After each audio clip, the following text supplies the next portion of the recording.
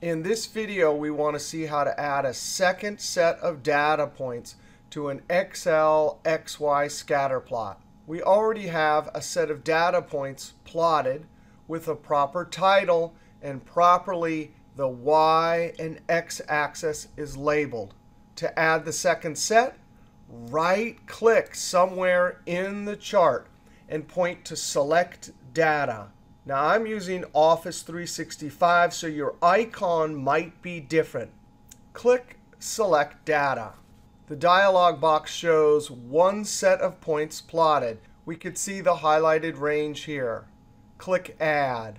Series name, we're going to follow the convention of the charting engine and select the Y label above the Y data points. In Series X, I select the X values for the second data set.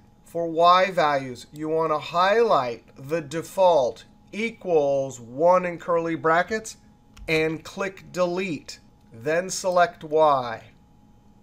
We can already see they're added. I click OK.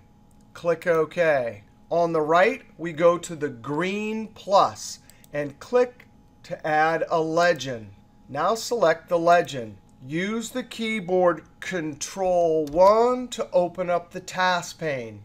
On the right, we can see the task pane. You can decide top, bottom, wherever you like it.